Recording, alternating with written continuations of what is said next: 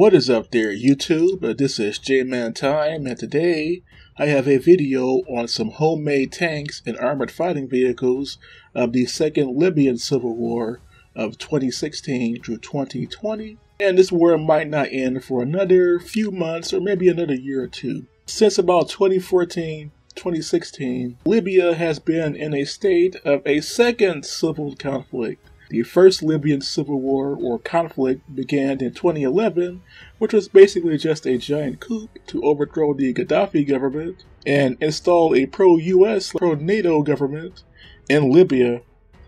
Ultimately, this would fail, and Libya currently, since 2014, has been in a state of civil war involving a variety of different factions. Now, currently, the two main factions fighting in the Libyan civil war are the GNA and the LNA. The GNA being the Government of National Accord, backed by Turkey and Italy and some other NATO countries, while the LNA, or the Libyan National Army, is backed by Russia, Egypt, and Greece. And as a result, these two main factions have been manufacturing some homemade improvised armored fighting vehicles and some homemade infantry support vehicles. There have been other factions that have come and gone over the years. For example, the Libyan Dawn Party, the Faj Libya, and Petroleum Guard, which was literally just an oil company that had control over various cities in Libya. You also had jihadi groups like Ansar al-Islam and the Islamic State, or ISIS, also trying to hold territory in Libya during the course of this second civil conflict. So let's go over some of the homemade armored fighting vehicles of the Second Libyan Civil War. And the first vehicle on the list is the Tripolitanian T-54-55 bunker, which is literally a mobile pillbox or bunker that was constructed using an old T-54-55 battle tank that has been rebuilt into an armored fortress. And these have been spotted since at least 2016. And they are used by both sides in this conflict, both the GNA and LNA forces, and they first appeared during the Battle of Tripoli in 2016. These vehicles are armed with either one 12.7mm DSHK heavy machine gun, or in some cases they are fitted with 106mm recoilless guns, and usually have an RPG-7 as a backup weapon. The weight of these vehicles is 30 to 36 tons, and they had an armor thickness of 33 to 130 millimeters. The speed of these vehicles are 48 kilometers per hour or 30 miles per hour, and only about 6 or 7 of these have been spotted so far. These were originally built by the Misratan militia, which is based out of the city of Misrata, but they have also appeared in the hands of other GNA factions and in the hands of some Libyan National Army or LNA factions also during both the battles of Tripoli but also the Battle of Sirte. In 2016, ISIS had taken over the city of Sirte, and during a 2-year-long battle, the GNA forces had to recapture the city of Sirte, and they used some of these Tripolitanian T-54-55 bunker homemade armored fortresses or armored pillboxes. So these vehicles are pretty interesting, and it is one of the few modifications to the old T-54-55 chassis you can see rolling around or roaming around on the Libyan battlefield. Another vehicle that was manufactured in Misrata is the Misrata Sirte Micromeus, which is a nickname for an improvised infantry support vehicle that was constructed from an old Soviet MTLB-U infantry support vehicle, or amphibious armored fighting vehicle, or amphibious armored personnel carrier. And this vehicle was first spotted in 2016 during the Battle of Sirte between the GNA forces and the Islamic State, or ISIS. And this is literally just an old amphibious armored fighting vehicle that has been rebuilt into an infantry support vehicle. And it is fitted with one 23mm ZPU-2. There have also been other versions fitted with the 4-barrel ZPU-4 23mm autocannon systems. The weight of this vehicle is 15.5 to 20 tons, and it had an armor thickness of about 10 to 200 millimeters maximum. The speed is 30 kilometers per hour or 24 miles per hour, and only a handful of these have ever been spotted on the battlefields of Libya. It is a very interesting vehicle modification, but it is basically just an old MTLBU amphibious infantry fighting vehicle being used as an infantry support vehicle for land battles. Another vehicle spotted in the Tripoli region is the Tripolitanian T-54 BTR-60 PB Fusion or combination vehicle, and this is literally a T-55 battle tank fused together with a Soviet-made BTR-60 infantry fighting vehicle, creating what is basically a Frankenstein improvised cavalry tank or improvised infantry support tank. And this one was spotted also in 2016 and was most likely constructed by the Misrata militia again, as most of the photos come from the Misratan media outlet based in the city of Misrata. The main armament of this vehicle is one 14.5mm KPVT heavy machine gun and one 7.62mm PKT coaxial machine gun. The armor thickness and speed is pretty much the same as a T-54-55, and these were used by the National Salvation Government. The National Salvation Government, also known as Libya Dawn, was the early form of the GNA forces that operated in Libya starting in 2016. Another vehicle spotted on the front lines in Libya is the Kadab El-Wash Snakehead infantry fighting vehicle or turreted armored personnel carriers from 2019. These were Jordanian APCs that were imported originally in 2014 and 2015, but most of these were worn out and were later rebuilt in 2019 with a new turret and new weapons. The main armament is one 12.7mm DSK 50 caliber heavy machine gun, and some of these are also fitted with 106mm recoilless guns. There are even some versions that mount a much larger Soviet-made ATMG, or anti-tank guided missile systems. The Russians have supplied Libya with a variety of different anti-tank guided missile launchers. So this vehicle system here is basically an all-in-one wheeled armored personnel carrier. It is both a wheeled personnel carrier, but can also be used as an infantry fighting vehicle.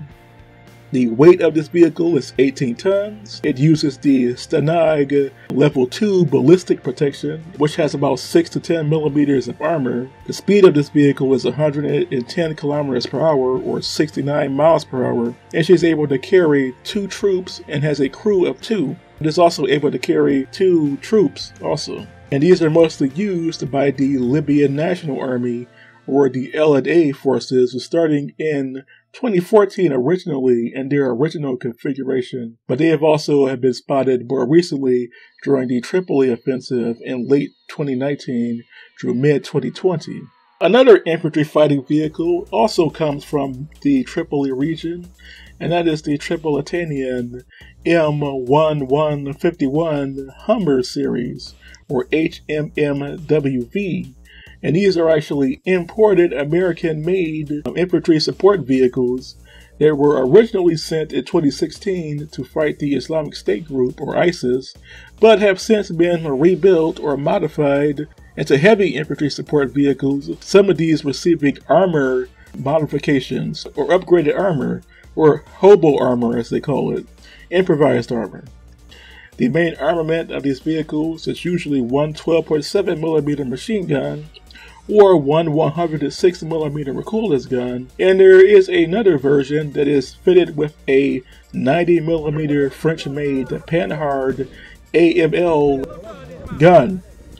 The weight of this vehicle is between 8.5 and 10 tons, and she also has the Stanag Level 1 through 3 armor protection.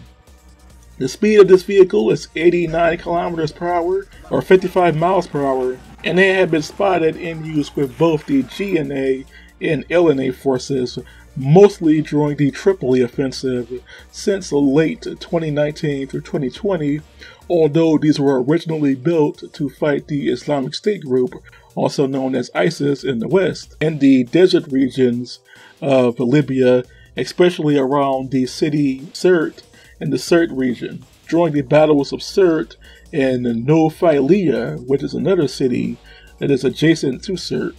The most common infantry support vehicle or homemade infantry support vehicle spotted in the Libyan war is the Toyota Land Cruiser Special 79. And this is actually a very old concept, taking the old 1980s vintage Toyota Model 79 pickup truck and converting them into partially armored technicals or infantry fighting vehicles. And this was first done during the Libyan Chad War of the late 1970s and early 1980s, and this has been brought back first during the first Libyan Civil War of 2011 and the current Libyan civil conflict since 2014. But since 2016, these vehicle modifications have appeared on the battlefield more frequently, especially in the hands of both the GNA and LNA forces, and especially during the ongoing battles in the Tripoli and Sirte regions since late 2019 and throughout 2020. The main armament of these vehicles are one 12mm heavy machine gun, one 106mm recoilless gun, and in some cases one 23mm DU-23-2 anti-aircraft autocannons, which are usually used as ground weapons, but these have been slapped on to these Toyota Land Cruiser Model 79 pickup trucks. The armor thickness on some of these vehicles is about 3 to 5 millimeters of improvised armor, and these vehicles have a speed of 165 kilometers per hour.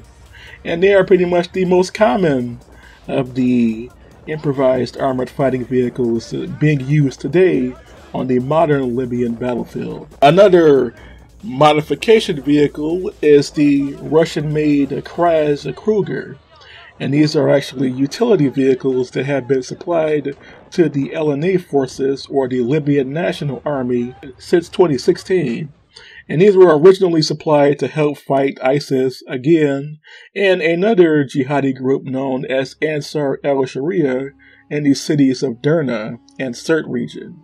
And these have been rebuilt or re-armored and have been given an improvised armored turret, mounting a 12.7mm heavy machine gun, or in some cases a 106mm recoilless gun, or in some rare cases a Soviet-made or Russian-made modern ATMG or anti-tank guided missile system.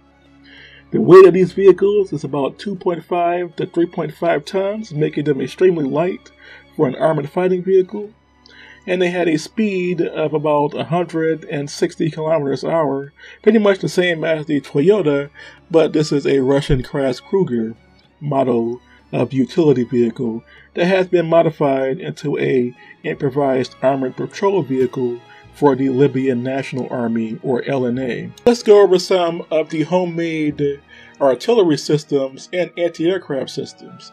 The first one that I could find, and the oldest one I could find, was the Libyan Dawn DIY 2K12 SAM, or Surface-to-Air Missile System.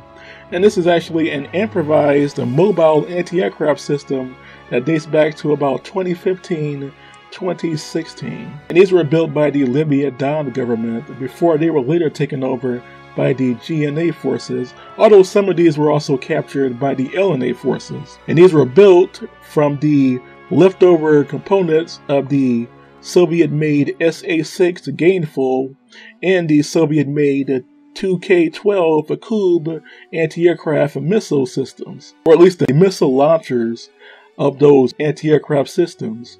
And these have been fused to an Italian-made Puma 6x6 armored fighting vehicle. So you have this hodgepodge or Frankenstein anti-aircraft missile battery that has been constructed on an Italian AFV, a 6x6 wheeled AFV, and a small number of these have been built since about 2015. The weight of these vehicles is 12 tons, and they have a speed of 110 kilometers per hour, or 70 miles per hour, but only a few of these have been built, and a handful of these still survive, mostly in the LNA forces, as most of these were stationed in the Sirte region after the defeat of ISIS, and later on the Sirte region was captured by the LNA forces in 2019, 2020, and these missile systems were later captured. This is one of the reasons why the GNA forces don't have any anti-aircraft weapons, as a lot of their anti-aircraft systems were based in the Sirte region and were later captured by the LNA forces during the 2019 through 2020 Tripoli offensive. Another homemade rocket system is the Toyota Special 79 MLR, and these are actually pretty old too. These are improvised multiple rocket launching technicals that were first unveiled in 2011 during the overthrow of the Gaddafi government, and have since resurfaced, although looking a bit more advanced, since 2014. The main armament of these vehicles is one, the 57mm Soviet-made UB-32 rocket pod, which are normally used on Soviet-era attack helicopters like the Mi-24 Hyde, for example. And these have been fused to a Toyota Special 79 Land Cruiser. The weight of these vehicles is between 2.5 and 3.5 tons, and the speed of these vehicles is 65 kilometers per hour, but only a few of these more modern modifications have been made since the start of the Second Libyan Civil War. There is another version of this vehicle used by the GNA forces in Tripoli, and this version is the Toyota Special 79 MLR number 2, or Model 2, and these are pretty much mobile, improvised multiple rocket launchers based on the old model 1979 Toyota Land Cruiser, except this one is fitted with a old M933 surface-to-air missiles as improvised surface-to-ground rockets, and these are mounted on the old Toyota Land Cruisers and have been spotted in the hands of the GNA forces based in the Tripoli region. So basically you have some anti-aircraft missiles being used as a cheap air-to-ground rockets, which doesn't make any sense, but you know, this is Libya in 2020. Another slightly more interesting system is the Tarahuna 9M33 SPAs, which is an improvised mobile anti-aircraft platform system that was first unveiled in 2018 by the LNA forces, or Libyan National Army forces, during the first Tripoli offensive in 2018. These are actually MLRs, or multiple rocket launching systems, that also double as anti-aircraft platforms. And these are literally just old Czechoslovakian RM-70 MLR multiple rocket launching systems that have been modified to have an anti-aircraft system mounted on the rear end of the vehicle. The weight of these vehicles is 33.7 tons, and they have a speed of 85 kilometers per hour, or 53 miles per hour. Only a handful of these have been spotted in the hands of LNA forces, and they were mostly used to engage GNA aircraft. Now keep in mind, both the LNA and GNA forces have their own separate air forces, and these air forces are supplied by both the Turks, the Italians, the Russians, and the Egyptians. So as a result, both sides have to make their own anti-aircraft missile batteries in order to deal with opposing aircraft coming from the opposing side. And this Tarahuna vehicle was spotted in 2018, or was constructed in 2018, in the city of Tarhuna, which was at one point in time controlled by the LNA forces. Another improvised vessel, and this is a one-off design, is a Libyan Navy or Coast Guard patrol boat that was spotted in 2017. And this is literally just an old Gaddafi-era tugboat that has been rebuilt with one 106mm recoilless gun and several 23mm autocannons. And this was actually spotted in a news report by the YouTube channel known as Africa Live, and they were doing a report on the Libyan Navy trying to stop both ISIS, which is still in existence to a limited extent in Libya, were trying to stop ISIS while also trying to stop migrants from both escaping and coming to Libya, which is pretty strange. And then that brings me to the next improvised gunboat, and this was actually built by ISIS, the Islamic State, and this is the BTR-60 PB gunboat. This is literally a BTR infantry fighting vehicle that has been rebuilt into a motor gunboat. And this was spotted in the city of Derna in 2016. Now, in 2016-2017, the city of Derna and the Derna region was under the control of both ISIS and an Al-Qaeda affiliate known as Ansar al-Islam. And they basically controlled this region, and they constructed some of their own improvised armored fighting vehicles. And this here is one of them. Now, ISIS needed a navy, so they were trying to convert this BTR-60 into an improvised motor gunboat, kind of like what you would see in World War I and II, but using a 1960s era armored fighting vehicle instead.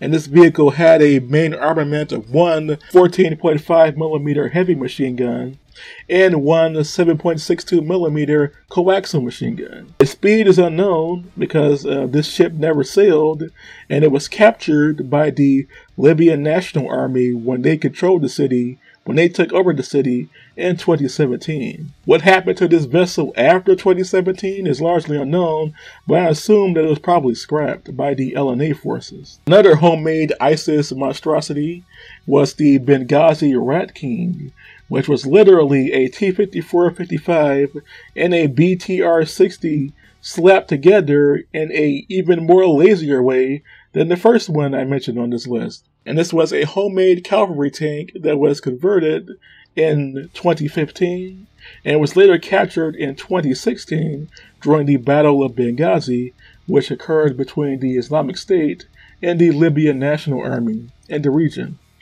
This vehicle had a main armament of one 14.5mm KPVT heavy machine gun and one 7.62mm coaxial machine gun.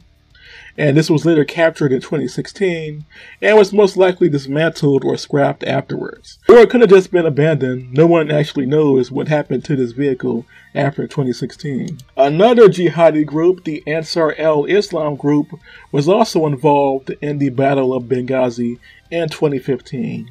And they constructed a homemade multiple rocket launcher known as the Al-Zawi-1, which was literally just a Toyota Special 79 Land Cruiser rebuilt or at least modified to, or at least fitted with several rocket pods.